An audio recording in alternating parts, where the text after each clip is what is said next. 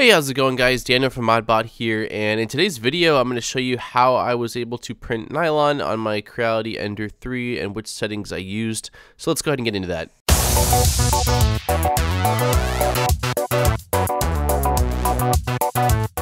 So before I get into hardware setup, let's talk about software and slicing settings. All of these parts were printed at a 0.2mm layer resolution with a 20% infill.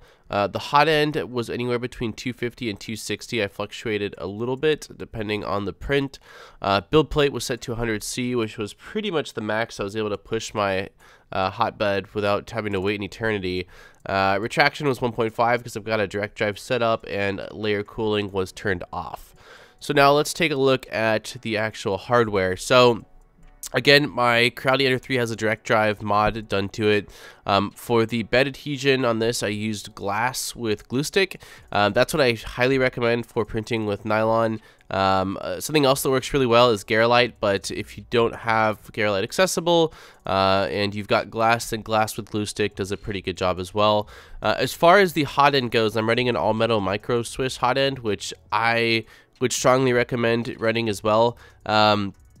Although on some of this nylon I was able to print at about 250 Celsius, which would be like the absolute cap I would ever consider pushing the stock hot end that comes with this machine, you're going to be much better off going with an all metal hot end, so that way you can push it up even higher to like 255, 260, 265, which is just really going to help you with that consistent layer adhesion and prevent any kind of delamination. So nylon is one of those materials that I know a ton about. I've seen a lot of people 3D printing it. I've gotten a lot of questions about it, and so I'm very familiar with like the properties of nylon, the struggles, which is typically the issue with bed adhesion. Really, it curls on the bottom.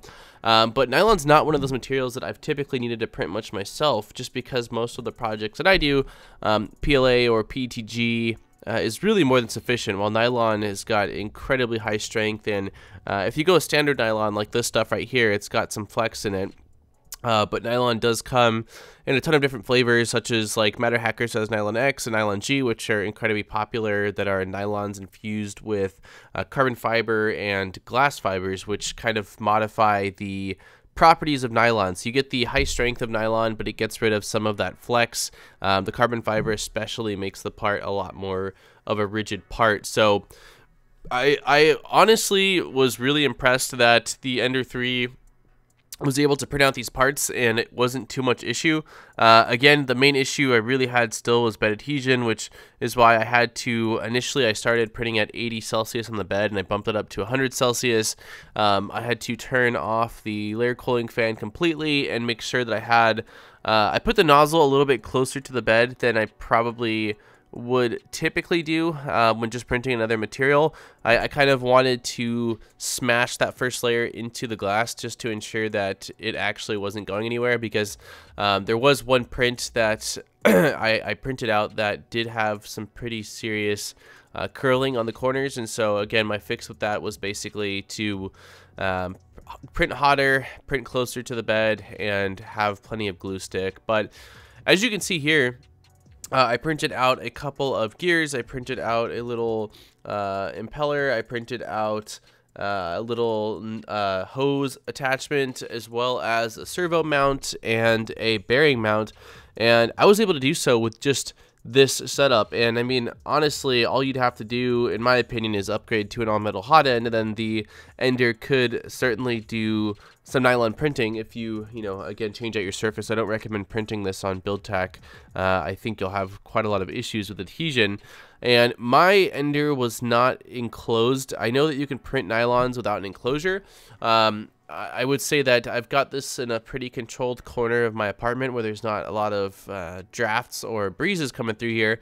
So depending on your setup, perhaps an enclosure could help with nylon printing, just to help with more consistent kind of temperature control.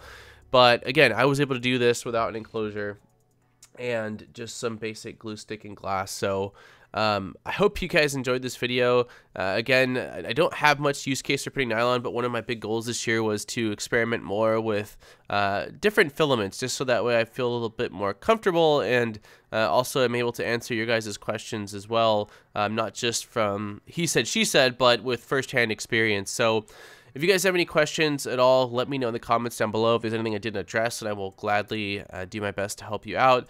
Be sure to check out some other videos. I just recently did one on TPU printing, or specifically like Ninja Flex and Cheetah on the Ender 3, which I was pleasantly surprised that the machine was able to do so well. And I recently also upgraded my Patreon different tiers and rewards. I've got some really badass stickers coming in and a couple other really cool rewards. So if you enjoy the content and you want to support the channel, take a look at that. And if nothing else, be sure to subscribe for more awesome videos. As always, I really appreciate you watching my videos and look forward to seeing you next time. Alright guys, on that note, I am out. Take care. Peace.